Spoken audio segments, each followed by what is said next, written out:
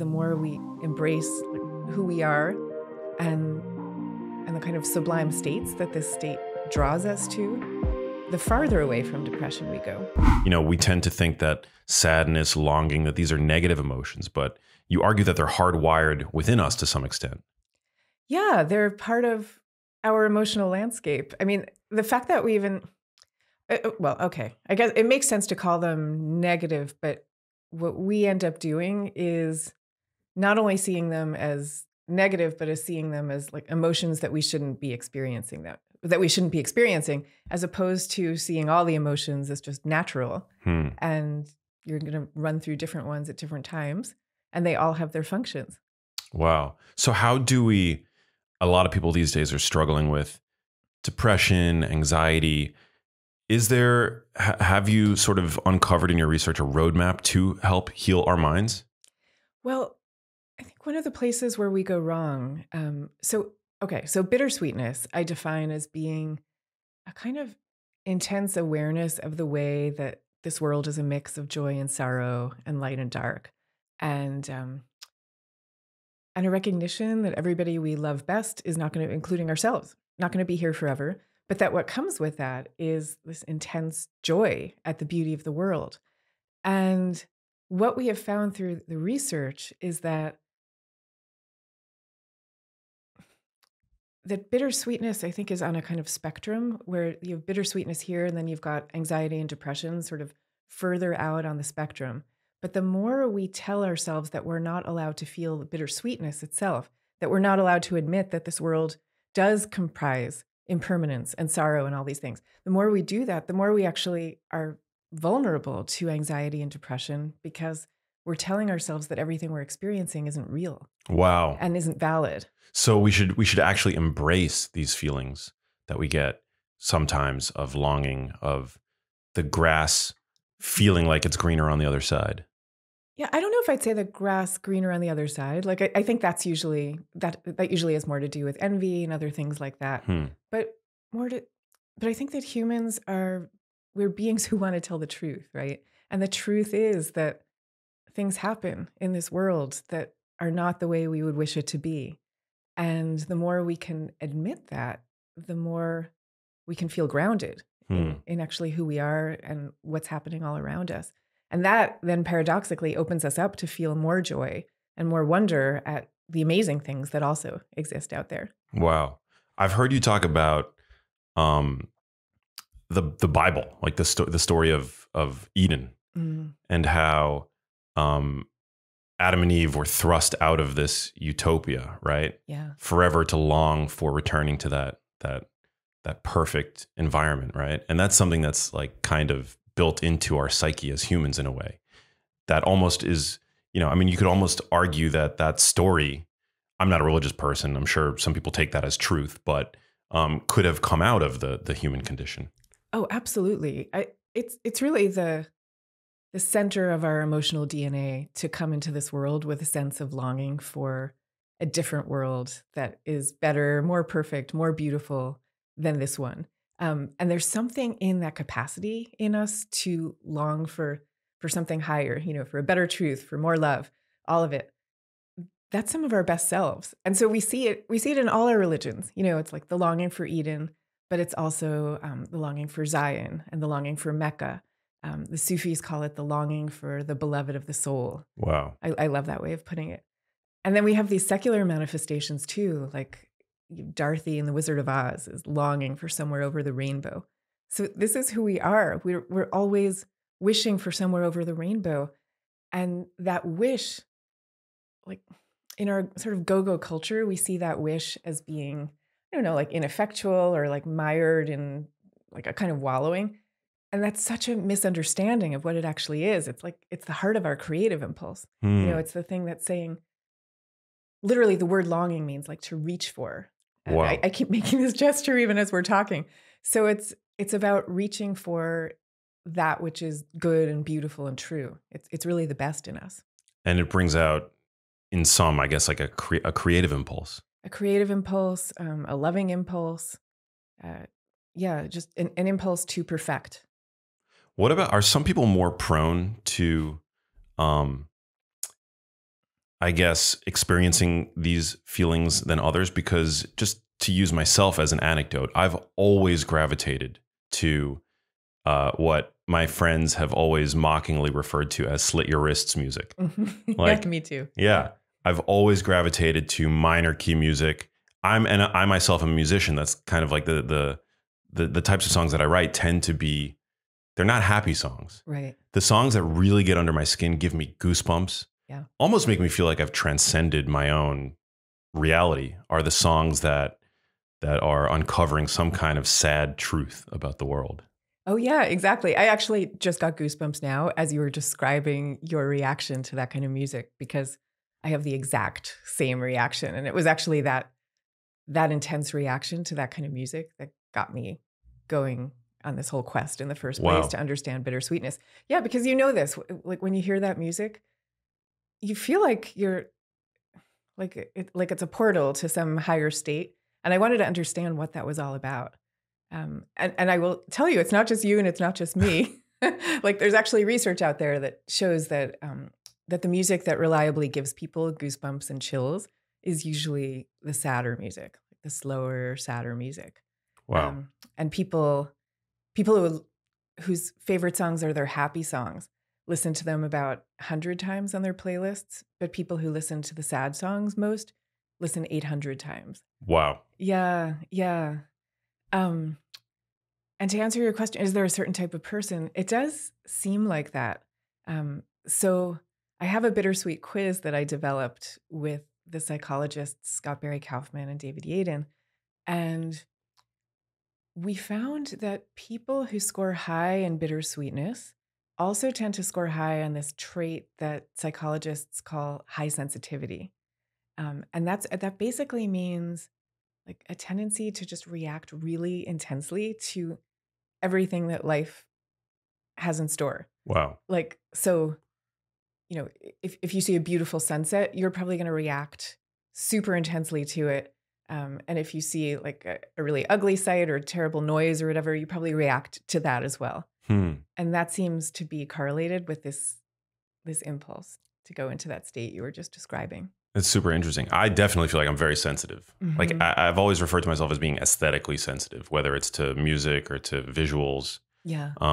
That's why I mean, I love music. Music is to me one of the greatest things about being alive is listening to music that I love, and also watching movies. Yeah. So I'm super sensitive.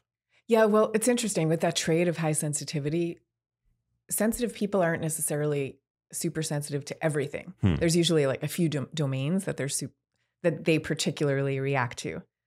So I'm like you. I'm like aesthetically sensitive. Also, I totally get what you're saying. I love that. Even like beautiful architecture, Yeah. Yeah. perfect weather, I'm sensitive to. I'm like, I love it, you know, like it gets under my skin. Because I share this love of this kind of music that you're describing, I actually dedicated my whole book to Leonard Cohen. I don't know if you love him the way I do, but he's like my patron saint. Oh, he's amazing. Yeah. Yeah. Why did you dedicate it to Leonard Cohen specifically? Well, okay. So, I mean, all my life I've loved his music. I could never understand exactly why. And sometimes with music, you don't really ask, you just love it. And that's that. But when I started writing this book, um, I really started like digging deep into his philosophy. And I realized like what is underpinning all of his music. So he's like, he's the embodiment of the state of longing that we were just talking about, you know, the longing for Eden, Zion, Mecca, whatever it is. And he was a real seeker. And one of the places that he went was into the Kabbalah. And he had this life philosophy that was based on one of the parables in the Kabbalah. And the idea of this is that all of life was originally, all of creation was originally a divine and intact vessel that then shattered at some point. And so that the world that we're living in now is like the world after that breakage. So it's a broken world, and that's why he sings about the broken hallelujah in that song, Hallelujah, that so many people love. That's like what it's about. But the idea is that in this post-breakage world, scattered all around us are still the shards of that divine vessel. So there's like shards of light scattered all over the place. Reminders of how perfect like life could be. Yeah, yeah, but also like a suggestion of how we could actually live, which is to say, like, you're going to notice different shards of light from the ones that I'm going to notice. But for each of us, when we notice them, the job is to like bend down and pick them up and do something with them. And I love this vision because it's not promising a utopia that's never going to come. It's like acknowledging the pain that's in the world, but also acknowledging the beauty of it and like turning us in the direction of that beauty, even as we're telling the truth about what the world is. Wow. Because some people are just like not, I guess, less aware of of what, I guess some people just kind of navigate life in a state that's somewhat less self-aware, less sensitive. And so it takes artists like Leonard Cohen to, I guess, unearth these emotions in people. Yeah, and I do think that what artists are doing sometimes for us, somebody like a Leonard Cohen, they're telling us, what you feel at your deepest core, we all feel that. It's not just you. And I, the artist, I'm going to like put myself out there and tell you that I feel it and that everyone who loves this music also feels it. And I'm going to do this extra service of turning it into something beautiful. You know, the phrase toxic positivity has become a kind of cliche in the last couple of years. And there's a reason for that cliche. I mean, we're living in a culture that tells us not to think about this aspect of life, even though for many people, they feel it very deeply. That's true. So what do you think about, what's the deal with toxic positivity? First of all, what is that for people who are unfamiliar with that term? Yeah, it's basically the idea that no matter what is happening, you should be just like unfailingly upbeat, optimistic, cheerful, chipper. And that should be your default mood and your constant mood. Yeah. Yeah. On social media does, I think, a pretty good job of promoting that, right? Because it's like when you go to somebody's Instagram feed, it's like a highlight reel of their life. I mean, people tend not to post with as much frequency the negative stuff, the negative emotions that they're feeling, right? Right. And even if they do, it's all like packaged up in a specific way. Yeah. Usually. Highly curated. It's highly curated. Yeah. Yeah. But this has been with us. I would say social media has made it obviously much worse in the last 10 years or so. But this has been with us for a while, like all the way into the 19th century. You can see how our culture started to adopt this idea. I mean, it was basically because as we became more and more of a business culture in the 19th century, people really started focusing on whether you were a success or a failure at business, and like whether you were a winner or a loser. And and and whereas in the past, it used to be thought that if you had bad luck in life, that was because like the goddess of misfortune had frowned upon you and there's nothing you could do about it. Now it came to be seen that if good or bad things happened to you, it was because of something inside you. And the more we look at it that way, the more people want to have nothing to do with the emotions that could be associated with being a quote loser. Wow. So like anything that has to do with loss and longing, vulnerability, and awareness of impermanence, all of it is like, oh no, I don't want to go there. That would be like, that's like on the loser side of the ledger. And so we came, like in the 19th century, there was this turn. Like psychologists actually noticed it, that people got to a point where they didn't even want to comment on bad weather outside because that would be seen as not cheerful enough. Interesting. Yeah. Yeah. And so that's really the legacy that we're still living with. Is that why people tend to gravitate to like tabloid publications and gossip to where, for example, celebrities are taken down and people love to see others getting canceled on social media these days? Is it sort of like this extreme reaction to toxic positivity that like there's this talk that we tend to live in a world where everybody is overly positive, and then it's created this equal and opposite reaction where there's this like vitriol and toxicity at the other end of the spectrum, right? The rise of cancel culture. Yeah. Do you see those as being connected in any way? It's a really interesting idea. I mean, I guess the way I see it is that we are okay with any emotions that we think of as being connected with like what I was calling that winner side of the ledger. Mm-hmm.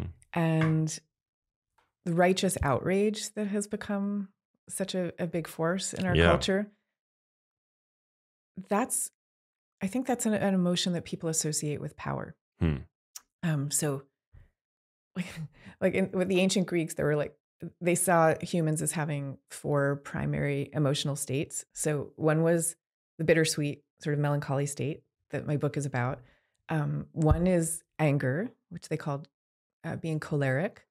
One was being super cheerful, that was being sanguine. And then the other was calm, and that they called that phlegmatic. So basically, in our culture, we're only comfortable with two of those four emotional states, like the cheerful one and the angry one. Hmm. And the cheerful and the angry ones are the two that social media like amplifies. Right. And like, it's like a really narrow lane. I would say until social media came along, we were more just firmly in the cheerful one. But now, like, we've opened up this sort of Pandora's box of outrage. Wow. So how can we use the insights that you have uncovered and write about in Bittersweet to increase happiness, right? Because ultimately, I think that's what we want to do. And I'm not saying that we want to numb ourselves to these bittersweet feelings, because again, like I actually derive a lot of joy, Totally. right, from those emotions. But yeah, so how do we then like sort of reconcile, right? Like, because on the one hand, it's a negative emotion ish, right? It's not always pleasant, right? The feeling of longing for, another life. Um, but yeah, at the end of the day, I think we are now in a time where people have serious mental health challenges, and so how can we use these insights to increase, I guess, the overall area under the curve for happiness?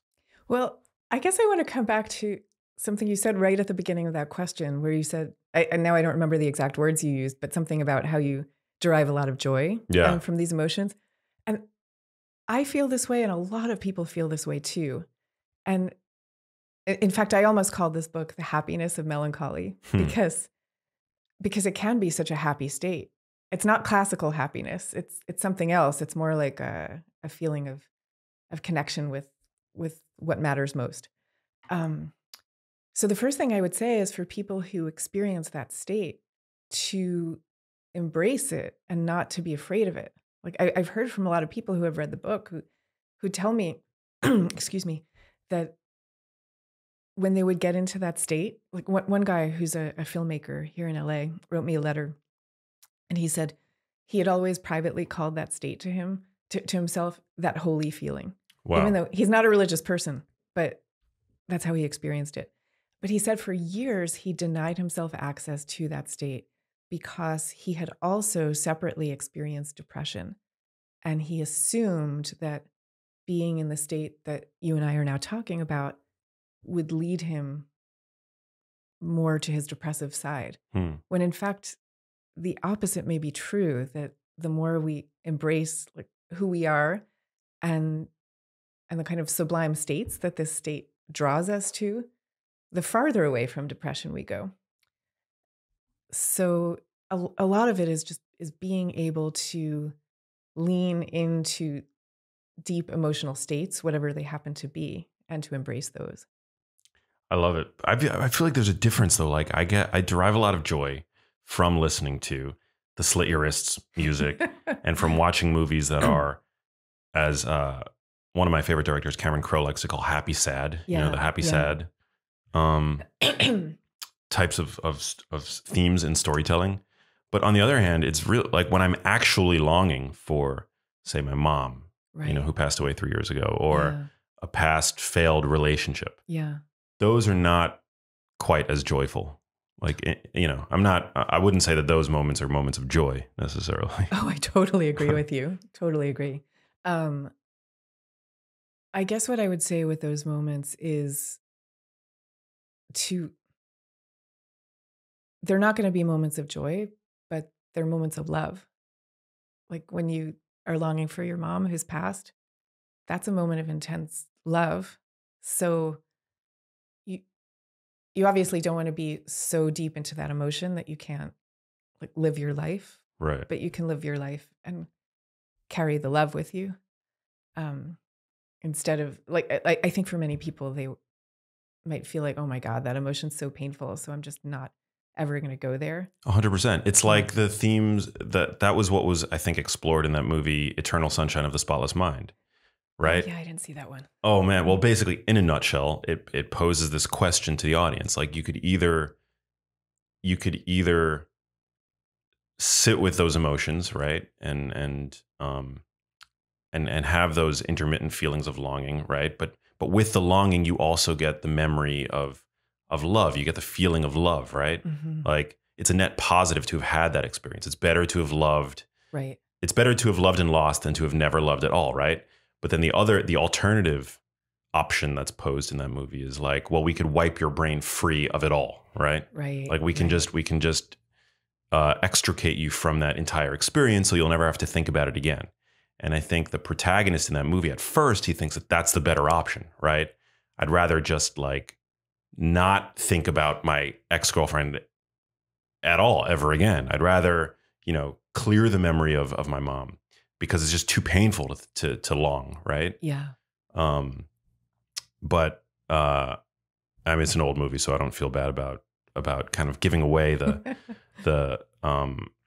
what the conclusion is. But I think ultimately, and people should definitely still go check it out. But ultimately, I think what's revealed is that we don't want to wipe our memories clean of those moments. It's better to long. It's better to have loved and lost at the end of the day. Yeah. And I guess what I'd say also, that phrase, it's better to have loved and lost, that phrase kind of implies that, well, it's better because at least in the past, you've experienced love. It's like all past looking. But I would, and that's true, but I would say there's another dimension to all this that has to do with the future, which is, I'm thinking here of this branch of therapy. It's called acceptance and commitment therapy that I learned about when I was researching the book. It comes from this guy named Stephen Hayes. And he basically teaches that when you have a painful experience, like the one you're talking about with your mom, to first of all go through a first step of like accepting those emotions for what they are and knowing that sometimes you're going to be overwhelmed by them, and that's all natural. But it's called acceptance and commitment therapy. And the commitment part is the insight that that we should ask ourselves when something is super painful to us, well, it's basically telling us what we value most, because it wouldn't be painful. Your ex-girlfriend wouldn't be painful. The memory of your ex-girlfriend wouldn't be painful to you if you didn't value love so much. And so it's basically telling you in your pain lies the signpost to that which you value. And then you can commit in your life to moving in the direction of what you value most. So like the two things you just told me about your mom and your ex-girlfriend. It's like, okay, like this is a person who really values love. Yeah. Like that's just what came right out. And so now there's a way to know that and orient your life in that direction, even if it's going to be painful. I feel like it doesn't take a fortune teller to look into your future and know that it's going to be full of love, because you've just said how much love matters to you. Oh, so much. You're right. That's comforting to know. Yeah. That's comforting. And then like the commitment part is like to really take steps to move in that direction, to find the love that you're looking for. Yeah. So is one of the reasons why, I mean, why love is so important is because it provides a sense that there's a possibility that we might return to this utopia, this Garden of Eden. Because, it's like there's that whole Freudian concept, right? Like we leave the womb. Yeah. And then life is just struggle until we somehow are able to forge a communion with somebody else, a significant other. And then it provides a sense, at least momentarily, but ideally it's an enduring sense that we've somehow returned to that state. Yeah. Uh, I I love it that you asked that question. I was asking that question of myself the entire time I was writing this book, and really wrote a lot about that. Wow. Um, the way I see it, the conclusion I've come to, like I spent all these years looking at all these different wisdom traditions and what psychologists have to say about all this. I see all of these as manifestations of the same state. So, like psychology speaks the language of, or psychoanalytic speaks the language of, this is all about the wish to return to the womb, as you were just saying, and religion will say, well, this is all about the wish to reunite with the divine, or to return to that divine nature. And an artist might say, well, this is all about the wish to achieve a perfect beauty. I think they're all the same thing. They're just different languages for expressing the same state. I think an artist also, whether they're conscious of it or not, they seek to attain immortality through their work, right? To be able to create the piece that's going to transcend their own short little lifespan. Right. Like the book that endures, or the film, like that endures lifetimes, not just a single lifetime. Right. But it's it's transcending and becoming immortal through the achievement of some higher state of value, right? Because otherwise it wouldn't transcend it in the first place. So it's like, I don't know, like the ancient Greeks had this word potos, Pothos, which basically meant like the state of longing for a perfect truth, perfect beauty that was unattainable on this earth. Whoa. But it was seen as that state, that potos, that longing, was understood to be the thing that catalyzed us to take our adventures in the first place. Wow. Yeah, like Ulysses in Homer's Odyssey. The idea is he only went on his whole adventure because he was so longing with homesickness for his native land of Ithaca. So like the poem starts with him weeping on a beach for his homeland.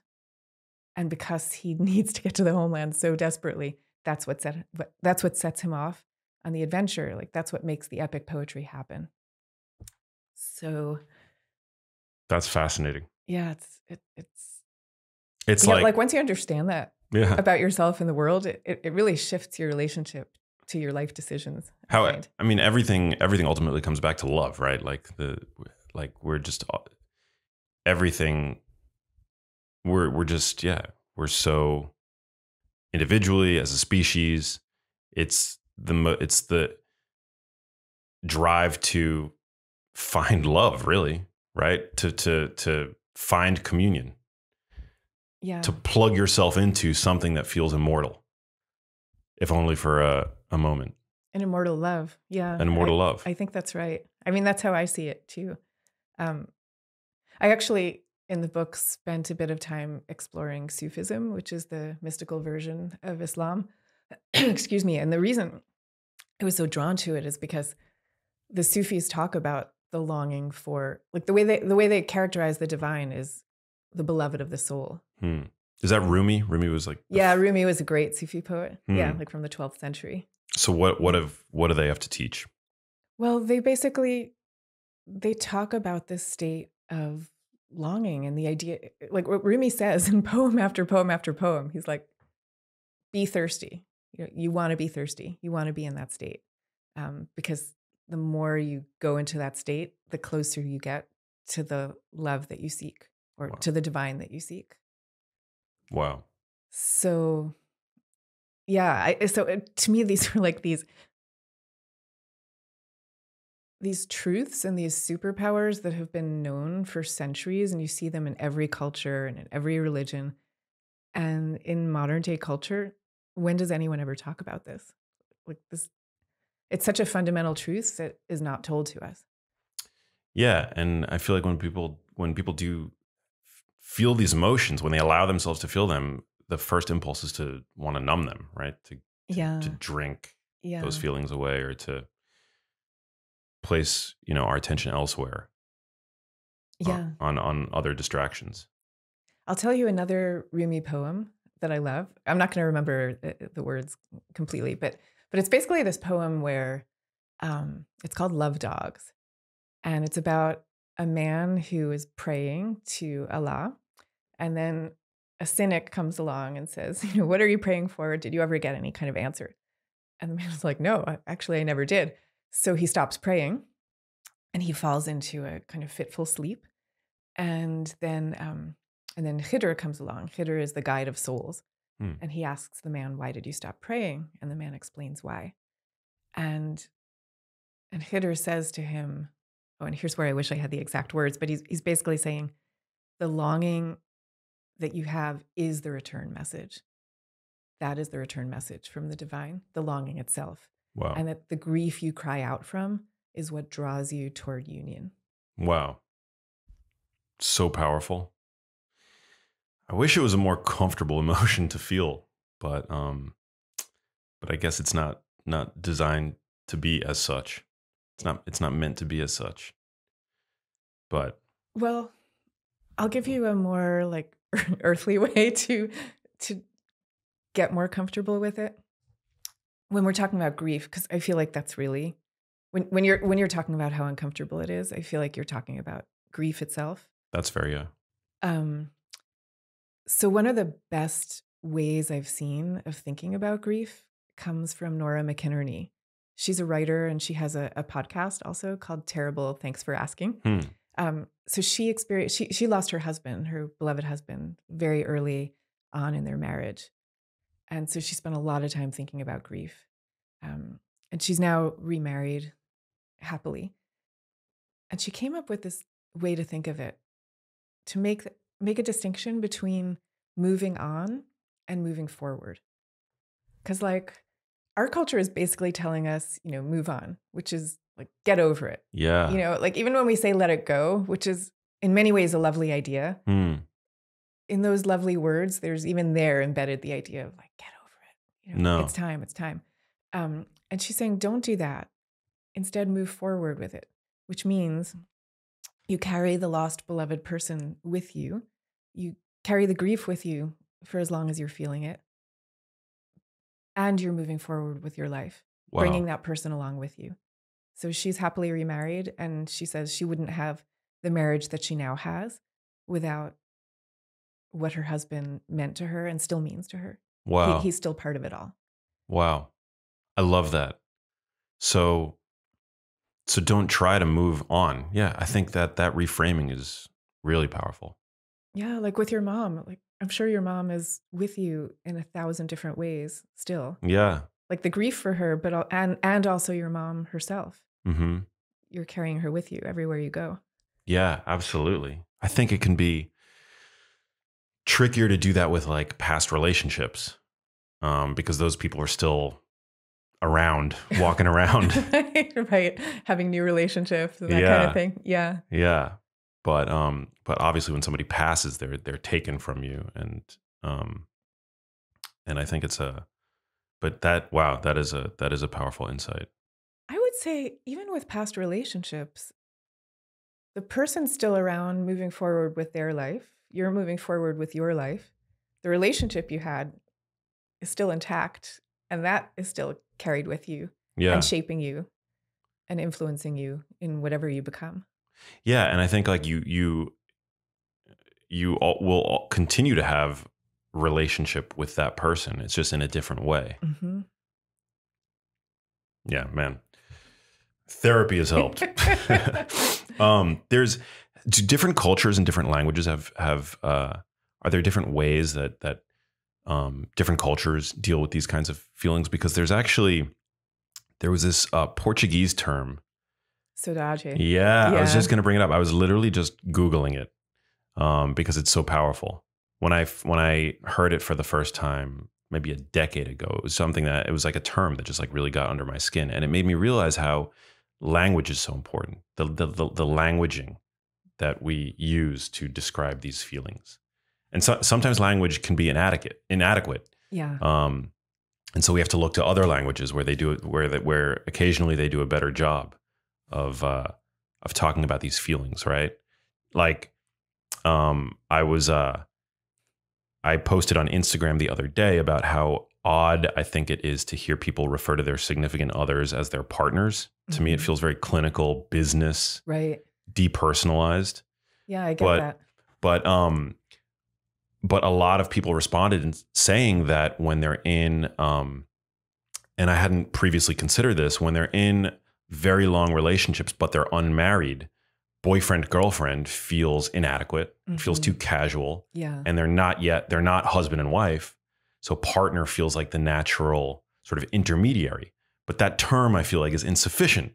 And then some other DMs that I got um, alerted me to the fact that there's in other languages there are words that are better suited, right? Oh, interesting. What are those other words? I don't 'Cause- remember the words. I think there was like a Swedish word. Or I just think like sometimes English fails, right, to really capture a feeling yeah, absolutely. appropriately. And so going back to saudade, um, that's one of those words that there's no English word. There's no, that perfectly uh, describes the feeling that word does. So I don't know. Maybe you could talk about that a little bit. Yeah, absolutely. Okay, I'm going to talk about this sodaje word, but first, the thing about partner, I hadn't thought of that, but I totally agree with you. The minute you say it, I'm like, yes.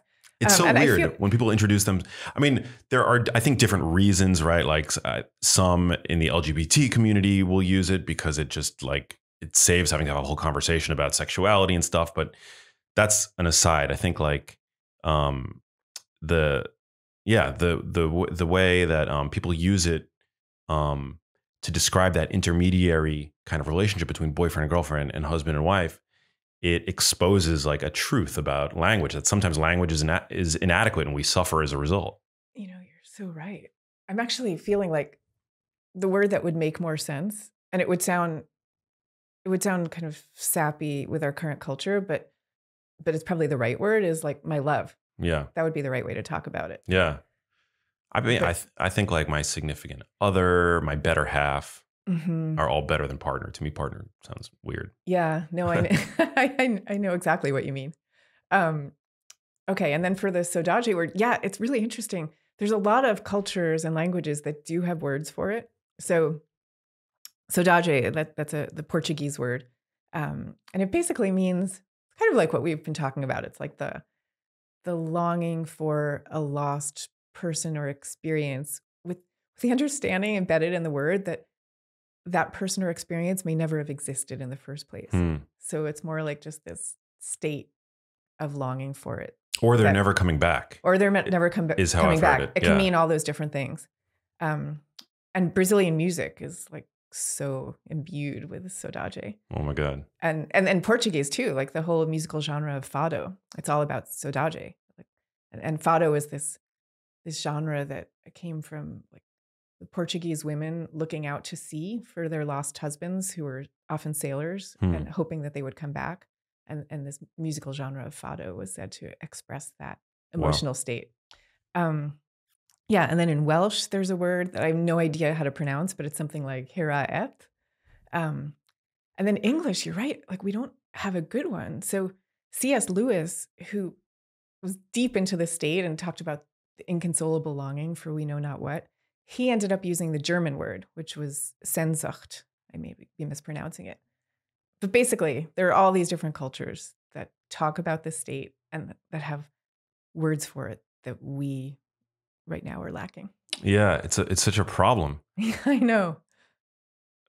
Because I mean, language is so important, right? And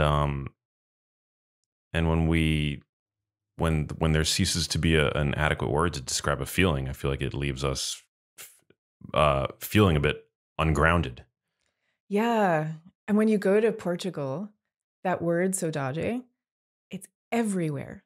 It's everywhere. Like there are pastry shops called saudade. There's like, bars called saudade. It's like, Wow. it's so much the essence of the culture and everybody knows what it is and it's just part of everyday life. Like you and I are having this discussion about this state of mind and it's like we have to spend all this time defining what the heck it even is. Yeah. But I think if you went to Lisbon, it would be a really different conversation because it's just part of things. Fascinating. Yeah. That's so cool. Why did you write Bittersweet? I mean, I really did start down this whole path because of this reaction that I've had all my life to this music, um, which I just understood deep down, like that it was more than just that surface question, because the question of, well, why do I like sad music? You wouldn't write a whole book and spend 7 years talking about it. I just instinctively sensed that it was getting at something much deeper. Um, and once I saw that, I really wanted to open that up in Hmm. our culture. Because I think also, so our culture is so divided right now. And I believe that if we could get to a place where we could just more openly share our sorrows and longings in a way where it wasn't considered such a big deal, that would be one of the best ways we could find of connecting with each other. Like across red and blue and everything, for people to just share their stories without it being attached to any policy prescription or any political agenda or whatever it is. Just tell your stories. The sorrows especially, because humans are evolutionarily designed to respond to other beings' sorrows. Hmm. Like we think of that as a Sunday school thing, compassion, but it's actually built into us. And this is something that Darwin noticed from the very beginning. Like he was really struck by how, on the one hand, we had this propensity to sort of cruelty and violence, but we also had this instinct, and other mammals have it too, to just like react instinctively when you see someone else in despair. Like you feel despair yourself. Wow. Um, and he actually traced it ultimately to just the fact that we're mammals and that the only way our species survive is by us being able to take care of really vulnerable babies who cry in order to tell us that we should do something about it. But that caregiving impulse kind of radiates outward from there.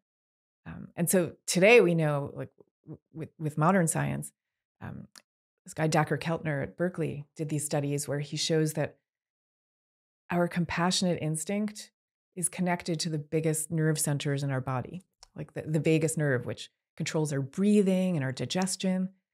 Your vagus nerve also reacts when you see another being in a state of distress. Wow. So it's fundamental to who we are. And yet we're living in a culture that says you shouldn't really be talking about those things. And if you do, it's somehow suspect or not cool, or it's like something you're doing to gain unfair sympathy or something like that. We need a place where these things are just part of everyday life. Yeah, it's like the basis of empathy. Exactly. Really. Exactly. Yeah. I'm super sensitive to seeing other people suffer. But even if they're not necessarily suffering, like I get, just seeing people who look decrepit, whether it's due to old age or poor health, it's just something that like really makes me sad. And like the sensation of like my heart, like, wanting to reach out and like, and connect. That's probably why I do what I do, in some subconscious way. It's because I'm so affected by the suffering of others. And because to me, I mean, it reminds me, it's probably something that predated what I experienced with my mom, but it reminds me of my mom, and all the suffering that she endured. But yeah, it's I think empathy is so important, and you're right. Our society is sort of organized now in a way, and social media feeds the beast, but it's organized in a way that where empathy has been all but wrung out from the conversation. Right? We've become so polarized, so polarized and politicized. And I mean, the fact that we even had to bring up like politics, like in this conversation, everybody has become politicized today. It's so weird. Yeah. Yeah. I'm aware of politics, and I'm the least political. I would have always described myself as being apolitical. Like I don't care about politics. I went on a TV show recently that I just went on to spread my message, like to help people. Like I don't care what side of the aisle a person is on. If they're willing to listen to what I have to say, that's it. That's all I care about. And some people, like most of my followers, were completely supportive and amazing. But there was a very small minority of people that unfollowed me and even unfriended me on my personal Facebook because I went on this show that's like a political show, which I'm happy to do. Mm-hmm. It's about the message, it's not the platform, right? Right. It's just it's so sad that that's what we've sort of become. Yeah, and I guess I'm thinking what we need is some kind of a social media platform where it's just about telling true stories. And maybe the platform has to happen anonymously. I'm not sure, for people to really do it without all the self-presentation and all that other stuff. Yeah. But just to tell the stories. All the peacocking. Yeah, all the outrage, all of that. Shoot, there was something I was just going to tell you. I want to know, like, I'm sure it'll come to you, but like, what was surprising? Like, what was most surprising when doing the research for this book and writing it? Like, was there anything that that you uncovered that was like really like more mind blowing than sort of everything else? I'm going to answer that question in a second, but I just remembered what I wanted to tell you before. Is that okay? Yeah, of course. Yeah, just that I was just really struck in the way that you just described like this snippet from your life. You said something like, well, this is part of why I do what I do. And that was connected to you describing, the physical heart opening sensation that you get. Mm-hmm. That's actually like a really big deal. The fact that those emotions are connected to your whole life's work. So I just think people should be paying attention to that much more, and to follow those emotions. Like the through line. Like to follow the through line. Yeah. Yeah. And that, again, that like the places you feel pain are actually also signposts to what you care about most. That's what that idea from Stephen Hayes's acceptance and commitment therapy. That's a huge idea. What is that about? I'm not familiar. Oh, that's what I was describing before. Oh. The idea that when you feel a pain, you should be paying attention to it because it's telling you what you value most. Yeah.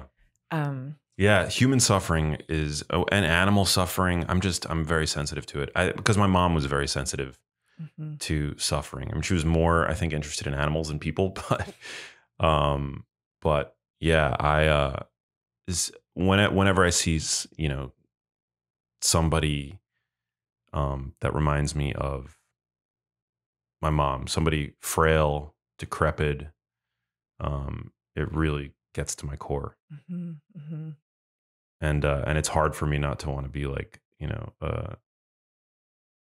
like a martyr, Mother Teresa type. But then I connect it back to like what I do, which is ultimately about helping people, and it all makes perfect sense. Yeah, and you're trying to prevent people from getting to that space in the first place, 100%. Right? I mean, that's what we were talking about before we even started taping. Yeah. That was the first thing I asked you about because my mom suffers from dementia too. Yeah. Yeah. That's what it's all about for me. So I'm grateful that I get to do this. Would you have done this work if you hadn't lost your mom? Or if your mom hadn't gone through dementia? Dementia, yeah. No, I don't know what I'd be doing. I mean, I've always been in media, but when my mom got sick at a young age, it propelled me in like a way that I hadn't previously experienced. I mean, it was like the most powerful call to action I'd ever experienced. It was like the hero's journey. I just going with my mom to all the doctor's offices and experiencing what I've come to call diagnose and adios with her, and just seeing the dearth of effective treatments. It really made me realize that prevention was important. And despite the fact that I wasn't a medical doctor, wasn't a PhD in nutrition, I felt empowered and entitled to answers, and I felt compelled to teach what I was learning. So, and it was because of, and it was because of what I was seeing with my mom, that it's just, it's so hard to see the person that you love most in the world go through that, and that there's the possibility of an alternative to that and that alternative may be um, found in our, or attained via the choices that we make with our diets, with our lifestyles. To me, that was a really powerful idea and something that I couldn't keep to myself. Wow. Wow. Yeah. I mean, that's part of what this whole bittersweet tradition that I've been reading about, like across all these cultures and centuries, that's part of what it's teaching. Like the way I put it in the book is whatever pain you can't get rid of, make that your creative offering. Mm, And I feel like that's what you're doing. That's what yeah. you're describing. And and humans, we're such we need meaning so much that this is what we do naturally. So it's like after 9/11, there were suddenly lots of people signing up for jobs as firefighters. Wow. And after the pandemic, we've had an increase in medical and nursing school applications. So it's like there's this thing in us that takes a calamity Hmm. and wants to turn it into something else, and Wow. wants to make a meaning out of it. And this is why we can't be like ignoring this aspect of ourselves. This is why I say it's some of our best selves are located right there. Absolutely. I this is actually not the like my work with health and nutrition isn't the first time I've taken personal pain and transmuted it. I don't know if that's the right word. Uh, Sort of funneled it into something um, creative and Mhm. artful. When I um, broke up, when I went through a breakup with this ex girlfriend who I um, was on and off with for a very long time, but the initial sort of phase of the relationship, um, it was very painful. And I had always wanted to be a musician, Mhm. and I was unable to actually write songs until I went through this breakup. And then it created this sort of, it led to this like Cambrian explosion of creativity for me. Mhm. And I started writing all these songs that I was like I was unable to write music. I just thought it was like not something that I was able to do, you know? And then I was writing song after song after song that were just like flowing out of me. And it was a way for me to take this like this pain that I experienced for the first time, actually, because, growing up, like I think we all have trauma, right? Like from our childhoods. And for some people it's big T trauma. For some people it's little T trauma. I had little T trauma. Like Mhm. I had a very good childhood. Nonetheless, we all have, you know, experiences that traumatize us. Um, but I really didn't have anything to draw from. I felt like from an artistic standpoint until I went through this breakup, Mhm. and I started writing all these songs, and so yeah, that was like, to me, that was just like a really important an important, I think, moment in my life where I realized I realized that I was an artist, but also that you can that through art and creativity you can take something that's painful and turn it into something beautiful. Actually, one of my original songs that I wrote, which is, people can Google it. It's called Weather Advisory, and one of the chorus in that song is that calamity will somehow be poetry. Oh, wow. Yeah. Wow. Yeah, when you said the word calamity, it made me think of that Yeah. lyric. Oh, I But really want to hear that song. yeah, um, that there is, even with the worst of experiences, there if you look for it, there usually is a silver lining to be found.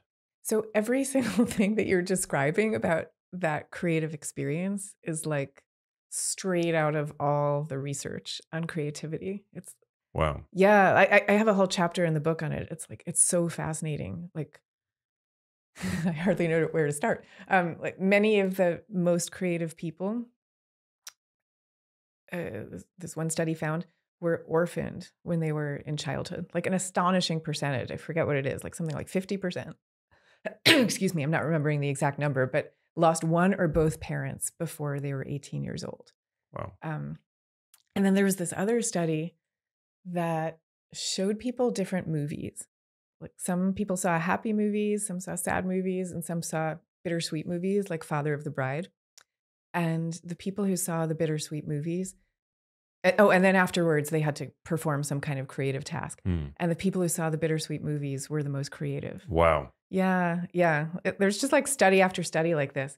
But it's a really interesting and delicate balance because people can take from that there's some kind of glamour to depression itself, whereas depression is actually really bad for creativity. Depression's more like, emotional black hole from which it's really hard for anything to emerge. And that's really different from the state you're describing of the longing for your ex-girlfriend that put you into your creative music making state. It did, yeah. I mean, would you describe it as depression or was it something else? No, it wasn't depression. Right. It was, it wasn't like it's not a happy, it's not a positive emotion, but it's, it's not it's not depression either. Depression is like, it's an unmotivated state. I was motivated. Right. Depression is like, you don't want to get out of bed, right? You don't want to eat. Right. You feel worthless, valueless, like all of that. So, and you can't produce something valuable from a state of feeling without value. Right. It's like a contradiction. Right. Yeah. So therein lies how melancholy and these bittersweet feelings can actually be harnessed in a way. Yeah, and I think that when they come, like that's one of the things you can do, at least when they come, is know that there's something fertile in there. Yeah.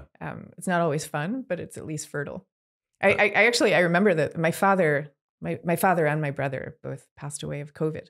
And during thank you.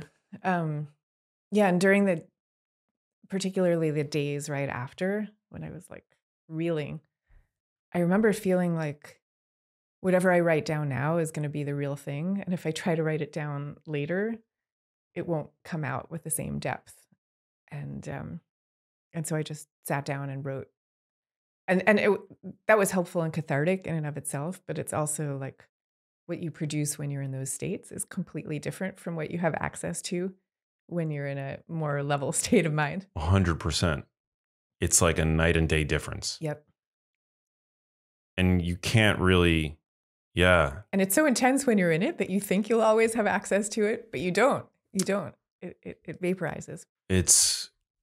I know. And these kinds of moments, experiences, life is peppered with them. So I think one really, there's so many important takeaways to be had from this conversation, but to try to remind yourself to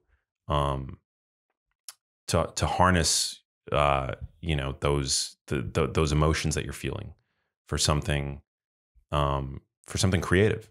Yeah. Like to turn it into something beautiful. That's the way I think of it. Yeah. Whether it's like creating a collage or writing or making music from it or what have you. I think that's like, or it could be some act of service, like what you're doing with trying to help people with their diets. Yeah. Yeah. I feel like the podcast and my books, they all as scientific as it can all be sometimes, it's very much rooted in art for me. Mm-hmm. Yeah, no, I can tell. Yeah. Like it is an artistic expression, even though it's like I talk about, nutrients and things like that. It's very much, I feel like it serves an artistic purpose for me. Yeah, I think that's important for people to know because we tend to have like a really limited way of talking about art in our culture, right? So like people hear creativity and they're like, well, I'm not a painter, I'm not a writer, I'm not a musician, so this discussion has nothing to do with me. And that's not the right way to be thinking of it. No, you're so right. Creativity can take so many different shapes. We have this very limited way of thinking about it. But if you're a programmer, I'm sure you're creative with your code. If you're a mom, there's, I'm sure you can find ways of infusing your day-to-day with creativity. It's not just this like, painting or writing or what have you. Right. Yeah, no, it's actually even funny that it gets reduced to just these few pursuits. I don't know why we think of it that way. So true. Hey, if you like that video, you need to check out this one here, and I'll see you there. You know, as much as we like to believe that willpower is a real thing and that we just don't have enough of it, if you look from a neuroscience perspective, that's not actually what drives the brain. So that's the first thing I would say is don't rely on your willpower.